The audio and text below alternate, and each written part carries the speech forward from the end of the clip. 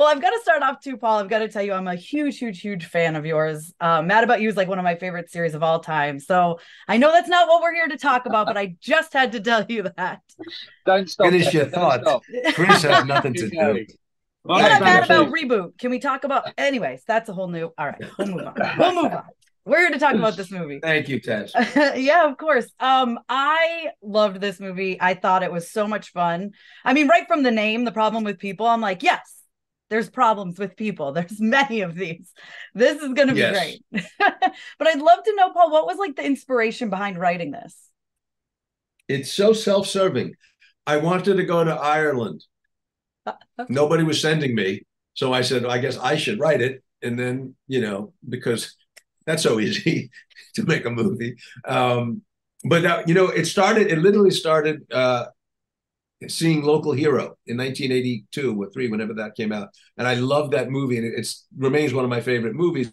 I love small movies. And that was such a beautiful location, such a beautifully made movie that I had it in the back of my head. I want to make a movie like that. I want to go to Scotland or Ireland, somewhere beautiful. Ireland. I don't know why I changed from Scotland.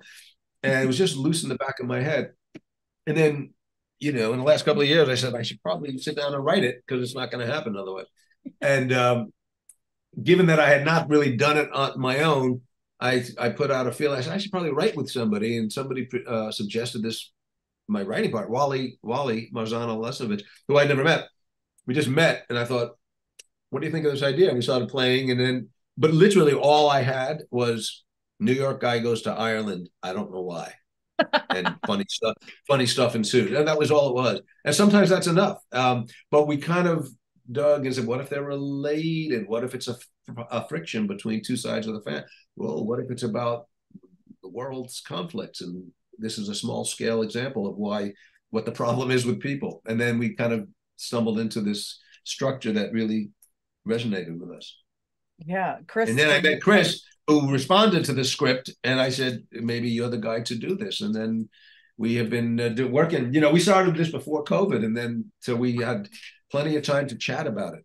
Yeah, Chris. We started talking about it, but we didn't make it till recently. Yeah. Yeah, Chris, what was it like for you coming in on this project, and what was it about this that really made you want to work on it?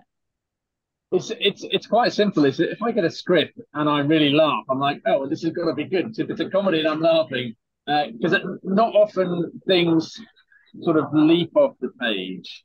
You have to sort of put a bit of work into how you can visualize it or how you can make it better or what you can bring to it. Whereas this I just found very funny. And so I read it twice. And the first time I read it, I thought, this is super funny. And the second time I read it, I'm like, oh, actually, this has got tons of heart as well.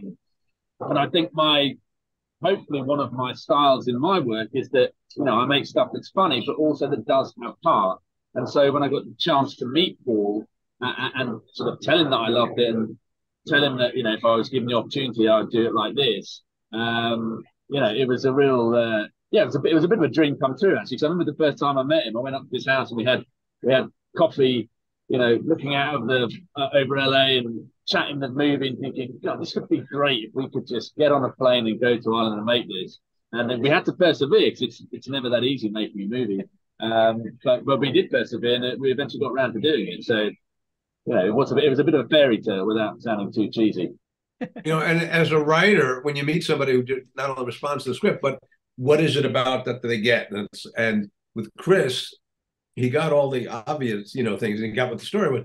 But he would circle in, he would say, sometimes just comment on something that was in the sidebar of the script, in the script direction, stage direction. Or when we talked about the scene, the famous curtain scene, and Chris had an idea about the sound effects. And I went, I love that you're already thinking of the sound effects, because that was the most laborious editing thing that we would spend hours on. What's the funniest sound effect and how many and when and where? Yeah, it's made up of about 15 different elements. The sound of that curtain's about 15 different elements. I think there's a cat screaming in there somewhere. Is that... I love that scene. That scene had me cracking up. I was like, sometimes like a joke, if it keeps going, it's not funny anymore. You know what I mean? But that scene, like, I was just dying the whole way through. Like, nope, now I lost the window. I was like, oh my God, it's so funny. Well, you know what's funny? This as a comic and as a writer, I think of this all the time. Sometimes a joke goes on too long. It's like, well, now it's not funny. But if you go just a little bit longer, now it's funny again. It's like, But that is a very slippery patch of terrain there. You're like, do I double down? Yeah, keep going. Yeah. That scene is so great. Can we talk Yeah. about the rest of the cast here too? Like, first of all, I love Jane. I loved Suburgatory, so I loved having her be a part of this. But can you talk about bringing them on? Because I feel like everyone works extremely well together. Well, yeah, I'll talk about Jane, and Chris, you can tell it was. I did a show that I wrote and produced 5 years ago called "There's Johnny," Great show, which is a great show. I think it's on, where is it, on Peacock? But it's about the Johnny Carson show behind the scenes, 1972, and she's the star of it. And the crazy thing is, I had never met her until then, but I grew up with her dad. Her dad and we had a very, very popular rock band in my neighborhood when we were 12. It was popular within a very small apartment building. But anyway, and I had lost touch with him. But Jane Levy was on the scene, and somebody said, that's what's his name's daughter. I went, no. So I had heard about her, and she was great. And then we met, and she just kills me. She's so smart and emotional, and she just breaks my heart. So the idea that she's playing my daughter, and I go, well, would you believe her as my daughter? Yeah, because her dad is my friend and she's his daughter. That would work. And then we just did all these Zooms. So I wanted her from the beginning, and then Chris went about finding everybody in Ireland. Jane is the only American besides me. Yeah, I mean, Chris, there's all these people. Well, I mean, I just looked under Irish Legend and then asked them all to come in the film. No, I was going to say, in addition to obviously the column, is Niall Buggy, Des Keogh, and Sheila Blitton, who play the sort of triumvirate of oldies, are all in their own way kind of slight Irish legends. And they may not be that well known in America, although Sheila was in Banshees of Inisherin and did a very good job in it. Is that they're three kind of legends of Ireland, and to get those in the film, and you can tell from their performances, they're sharp cookies. Even though the average age between them, I think, is, without exaggerating, about 88. So it's great to get those guys on board, and then just the rest of the locals as well. Just very strong, solid actors. Sean Burke, who plays one of the young sort of frickin' brat guys, is a very up and coming, very successful comedian now in Ireland and in England. So it's a strong, solid cast that we're very lucky to get. But again, not that lucky, because they all responded to the script, and it started the script. And if they like the script, people are going to jump on board. And so it wasn't really that tricky to get them.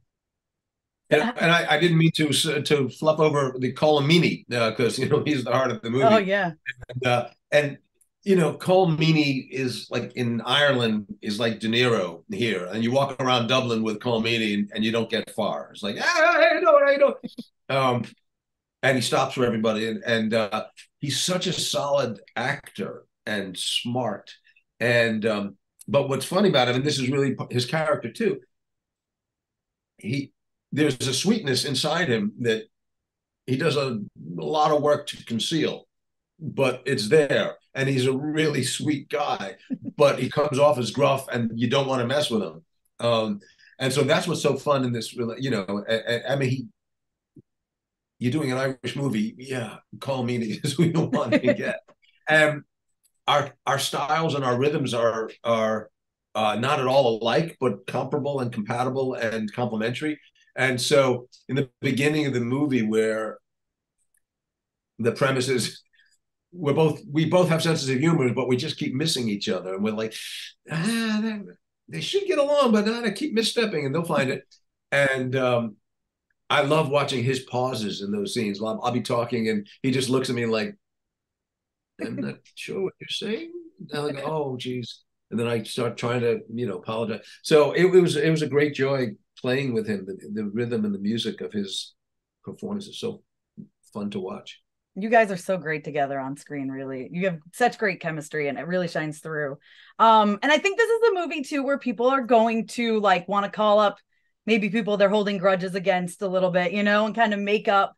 I really do. I was like, oh, I just want them to be friends. You know what? That should, if that becomes the thing, we will be very happy campers. Like, you know, the It's movies true, like, oh, though. I got to call my father after I saw Field of Dreams. It's like, well, if everybody calls whoever they want to make amends with after this movie, then I think we will have done something, Chris. I'm with you, Tessa. I was thinking weirdly. I was just thinking that the other day. When I hear of like family feuds, you kind of do get to the bottom and think, what? And it's a line in the film. What is it that you want? You know, and Paul says that to Paul's character, and I was, I think it was yesterday. So there must be a way easier way to solve problems, and I think it is just talking or communicating or sort of letting ego go or whatever it might be. But it's lovely that you say that, because I'd love to think that was true.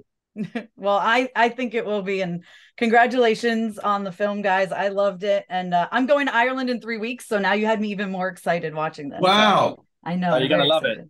I can't wait. Oh, it is. Yes, it is lovely. By the way, it's a little colder than you see in the movie. So bring a sweater. That's what I hear. I'm here in LA and I'm like, oh no, I'm going to be freezing. I don't know if I'll survive. Oh.